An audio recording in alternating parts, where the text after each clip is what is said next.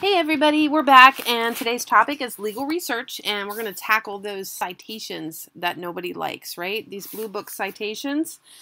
Citations are those things that you put in your briefs or your memorandums where you're citing to a case or a statute or an ALR article, which is the American Law Reports. How do you do that properly? So here we go. This slideshow is just going to be showing you examples of different citations and how to properly do it and pointing out some things. Your textbook is going to have more of these. You can also look up the Blue Book citations online. But I want to give you the basics so that while you're studying for your exams and your certification exam, that you'll understand the differences between, okay, why does this citation look like this and not another way? All right, so let's dig right in. We're going to focus on federal things. We're going to hit on some state stuff, but for the purposes of general exams and certification exams, you're mostly going to be dealing with federal things. So, the specifics of your state are going to be particular to your state. Like I said, we will get to some state things, but let's start off with the United States Constitution, right? The big guy. So how do you cite to the Constitution? Well, there are two different possible citation formats. The first one is whenever you're citing to a particular article with a clause. And the second one is whenever you're looking at an amendment. So you can see it's pretty standard. Those are how the abbreviations are. I've got the spacing all correct on this slide. And what is capitalized and what isn't. This is one of those things where you're either just going to have to memorize how this is set up, or you're going to have to know where to find it in the Blue Book or where to find something to help you as you're doing those briefs or memorandums. Okay, so that was the Constitution. Let's look at statutes. Okay, so the United States Code. This is where we keep all of those federal statutes, right? You do not have to include the proper name of the act or the bill or the law, whatever you want to call it. Actually, bill wasn't the right term, but the law. You don't have to include that if it has already been codified in the United States Code. If it has already been published there, you simply need to cite to the code section. So here's an example of one without the name. That would be 15 USC, standing for U.S. Code, the section symbol with the number 7. And you always want to put the year that code was enacted. So this was a 1988 one, for example. Now, if you add the name, you simply put the name with a comma. This one happens to be the Robinson-Patman Act with a comma, and that's at 15 USC. Now, the whole act isn't just at 7, okay, or that's not just what you're referring to. In this particular one, we're saying it's sections 4 through 6. So you notice we put 2 section symbols. That's why there's 2 of them, because we're talking about multiple sections, and again, it's 1988. Okay, hopefully that makes sense to you. That is optional to add the name. Now, if the law has not yet been codified, and we talked about in some of our different lectures, where once that bill is passed, it becomes a slip law, and it's a session law until that session of Congress is over, and those are published in your statutes at large until they are codified in the United States Code. So while they're still waiting to find themselves in those happy little code section in the hardback books, okay, imagine it has to be published in this big hardback book. Until it gets there, it's going to be in these loose leaf statute at large, basically these giant 3-ring binders, okay? In that case, you have to include the popular name because people aren't going to know how to look it up. So they're going to look it up. For example, in this one is the Health Care Act, and then it shows you that it's Public Law 92-117, and it's 83, and that STAT stands for Statutes at Large, 624, and it's 1987. Okay, so that's where you would find that until it made its way into the United States Code. Once it makes its way into the United States Code, you would not cite to it in that way. Hopefully that makes sense, and hopefully you're not citing to a bunch of statutes at large but sometimes it is necessary to do. Okay, what about all those procedural rules, like the rules of evidence, the rules of criminal procedure? This slide shows you how to do that. This is how the federal rules are cited to. It's pretty simple. Again, it's just understanding and learning what those abbreviations are. And then all you do is, like, for example, for Rule 2 of the Federal Rules of Appellate Procedure, you just have Fed R App P, which for short for procedure, and then 2 is the rule. Okay, you don't have to put the word rule in there or anything. That is simply how you do it. Same thing for the other ones on this slide. Okay, so now let's get into how do you cite to a case. Okay, so if we're in West Virginia, so State of West Virginia versus Anita Smith. Okay, that's a lot of words. The first thing we're going to know is that Anita Smith, we're not going to need her first name. We're only going to need her last name. And last names are called surnames. So if you weren't familiar with that term, now you are. A surname is somebody's last name. So that would be State of West Virginia versus Smith. But when you're talking about the government as a party, you're going to abbreviate to either state, or if it's the United States government, United States. So in my example I gave you, it would be State versus Smith. Okay, so we would take all of that other stuff out and boil it down to State versus Smith. If she was found herself in a case, a federal criminal case, it would be United States versus Smith. Now, they're going to try to catch you on these certification exams because when the IRS, the Internal Revenue Service, is involved in a case, they're referred to as commissioner, not the Internal Revenue Service or the IRS. So in that case, if Anita Smith was in trouble with them, it would be commissioner versus Smith. Okay? Now, subsequent history. Sometimes you want to cite to a case that has had stuff happen afterwards in that particular case. So I'll give you an example. Okay, let's pretend we are in the lowest federal court in West Virginia, and that's either going to be the Northern District of West Virginia or the Southern District of West Virginia. We'll just say Northern, okay? So we're in the Northern District of West Virginia, and we have a case. And we want to cite to that case. We can cite to that case, and that case is going to find itself in what are called the federal supplements. Okay, that's a series of books, series of reporters. It's called the federal supplements. But after that case in the Northern District, it was appealed because people weren't happy what happened. So they appealed to a court higher, their next highest court, which is the Fourth Circuit. So that is a court of appeals federally. So they appealed to the Fourth Circuit. Well, that case was decided upon. It was heard and it was decided upon, and then it was published in what's called the Federal Reporters. So that case was also published. And then, again, that our little case was appealed, and it found its way to the United States Supreme Court, and then it was reported in the U.S. reports, okay? So, but we don't want to cite the Supreme Court case. We don't want to cite to the Court of Appeals or the Fourth Circuit case. We want to cite to that very first one because we like that language that was in that case.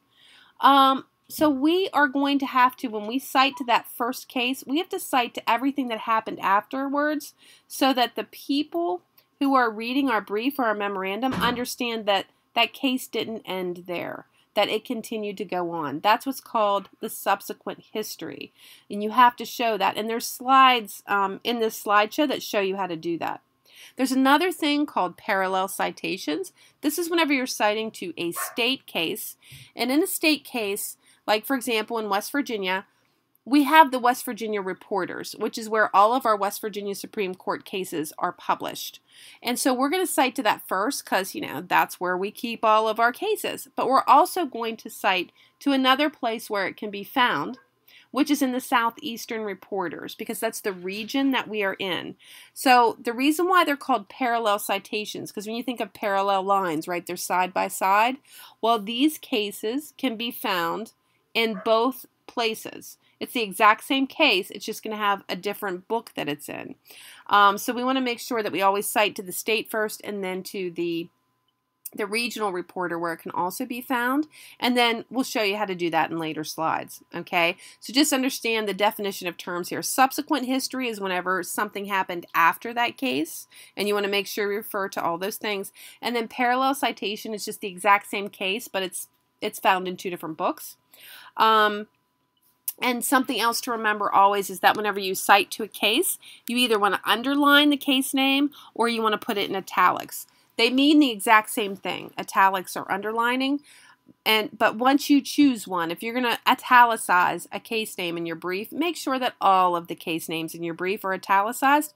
Don't underline some and italicize some. That's not consistent. It's not proper format. So choose what you like to use and then always follow that format. Okay, so some state case examples. Sorry, I guess I flipped through a couple here. So let's look at federal case examples.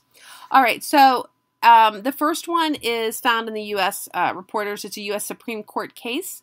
It is Avery versus Exxon Company. Okay, so you see we took out first names. Company is there because it's part of the Exxon Company name. And it's found in volume 397, the U.S. Reporters, page 812. And the year that it was decided was 1991. So that's a really simple example. Now, Smith versus Jones. This is also a federal case. You notice it's in the Federal Reporters, Fed Second, which means it is a circuit court, a court of appeals case. So in the parentheses, you need to tell your reader, when you're citing to this, which circuit court was it in. Was it in the 9th Circuit, the 10th, or the 4th Circuit? Was it in the 3rd Circuit? In this case, it was in the 3rd Circuit. So you would put that there, and you would put 1992, which is the year that it was decided. So that identifies that it's in the Federal Reporters and that it was a 3rd Circuit case. And the 3rd Circuit covers a certain region. All right. The next example is United States versus Central Railroad, and this one happens to be italicized to show you that that's also proper. You notice this case happens to be in Fed supplements, the federal supplements. So you know, because it's in the supplements, that it is from the lowest court is from a district court. So you have to tell your reader in the parentheses which district court that it came from. In this particular example, it came from the Northern District of Illinois, and it's a 1990 case. You see the pattern here? You have to let them know what court it came from. And you should know to do that based on if it's in the supplement, you know it's in the lowest federal court. If it's in the reporter, it's in the Court of Appeals, so it's one of the circuits. And if it's in the Supreme Court, it's simply U.S. All right, so here's an example of subsequent history that we talked about on one of the previous slides. Now you notice it's commissioner, so we know from one of the previous slides that that is the Internal Revenue Service. That is the IRS. So it's Commissioner versus JCPenney Company. The case that we cited to, the case that we pulled our quote from, because we really liked that language, was from a lower court case. It was from the federal supplements. 429 was the volume, federal supplement, page 57. Okay. Now, in parentheses, we have to tell the reader what federal district court that came from, and it happens to be from Nebraska. Now, Nebraska doesn't have a northern district or a southern district, so we didn't have to put those additional abbreviations. We just had to put Nebraska, and the year of the case is 1991. Then we put a comma, because that was a federal district court case that had more history to it. Things happened after that case in Nebraska. So, now, you see the word affirmed, okay, the abbreviation for the word affirmed. That means that this case was appealed to the circuit that handles Nebraska, which happens to be the 8th Circuit, and we have to put affirmed in there because it says that, hey, the 8th Circuit agreed with this case. And you can see that it's at 509 Federal 2nd. It's in the Federal Reporters because it's a circuit court case, a court of appeals, page 318. And in parentheses, we have to tell the reader which circuit was this in. And it happens to have been in the 8th Circuit, 1992. And then another comma, because apparently this was appealed again. And it was sent to the United States Supreme Court, who, if you see, it says cert denied. That means the United States Supreme Court refused to hear this case, and their refusal was documented at 417 U.S. 622 in 1993. CERT, C-E-R-T, stands for, it's an abbreviation for Writ of Certiorari, which is what you file. You file a writ of certiorari. You ask the United States Supreme Court, will you hear my case? And they either say yes or no. When they say no, they deny. And you have to document that this was attempted to be appealed to the United States Supreme Court, but they refused to hear it. Had they heard it, you would have just put whether or not it was affirmed or denied or whatever. You would have, affirmed or overruled. You would have put something, and then you would have put the United States Supreme Court citation for it. Okay.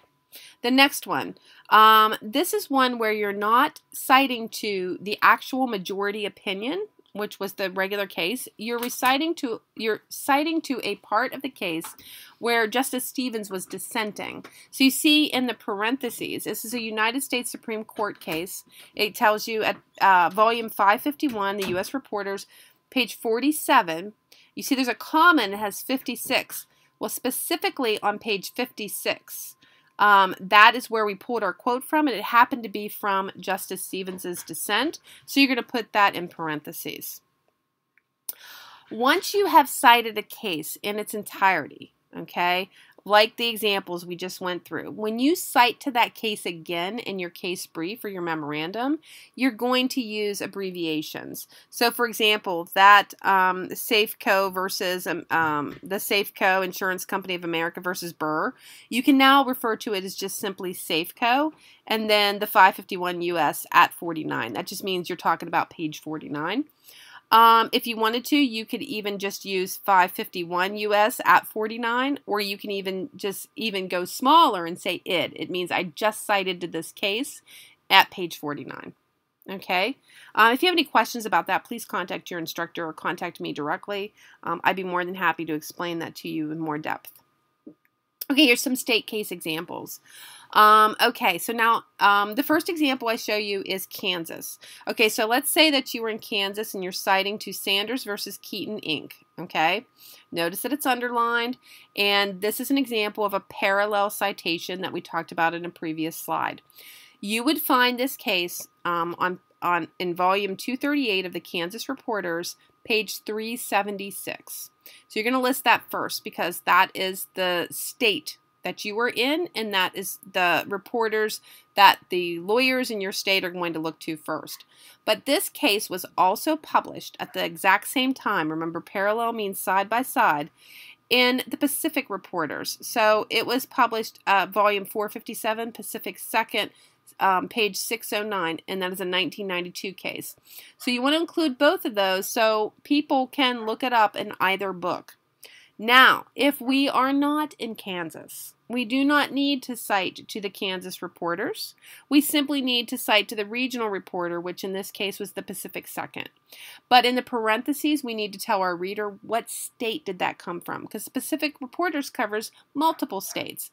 We want to know that this was a Kansas state, so in the parentheses, we're going to put the abbreviation for Kansas. I hope you're catching on to how they've done this.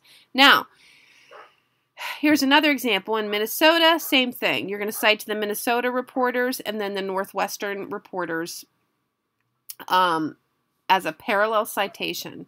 Now, Indiana is special and unique. They do not have their own reporters, and they just specifically cite to the Northeastern Reporters because that is their regional reporter. And in parentheses, you're going to put Indiana, the abbreviation for Indiana, so that they know that that was an Indiana case.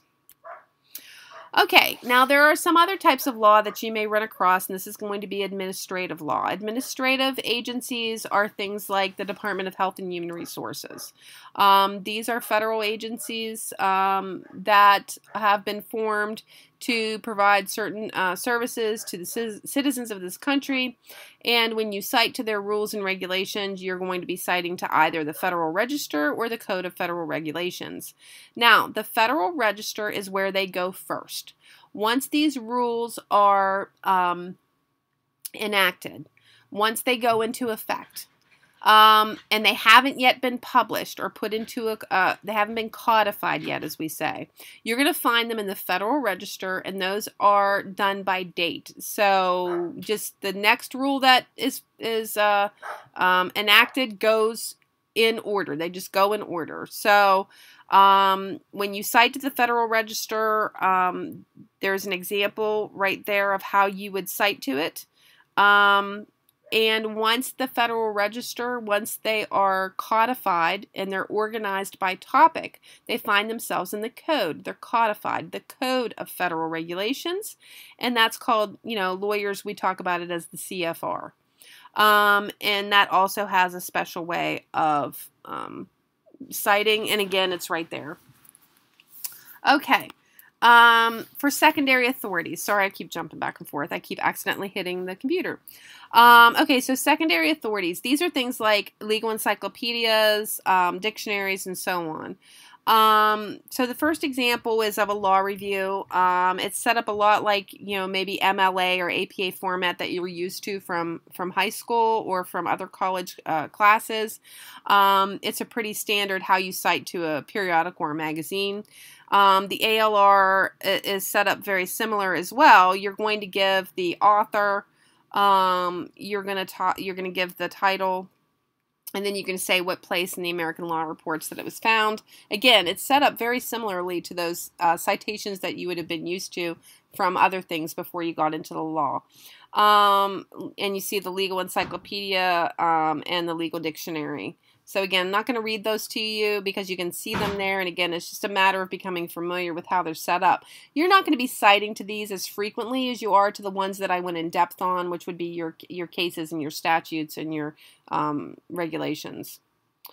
Now, there are some things that you're going to put in your papers that are short forms. They're signals to let the reader know what you're doing. So commonly used signals are things like see generally.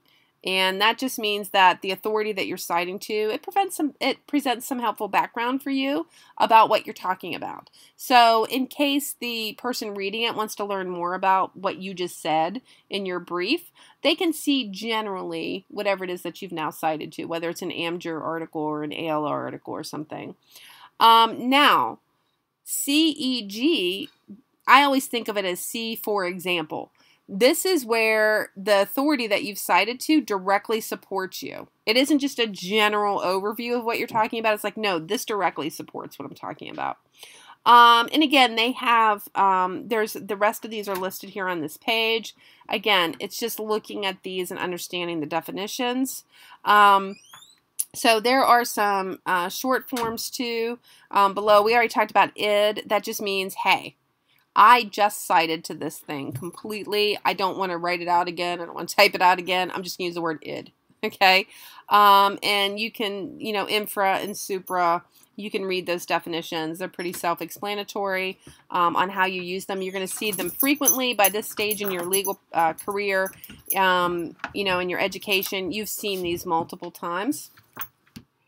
And that's all I have for today. If you have any questions, as always, please contact me directly or reach out to your instructor. Otherwise, have a great day.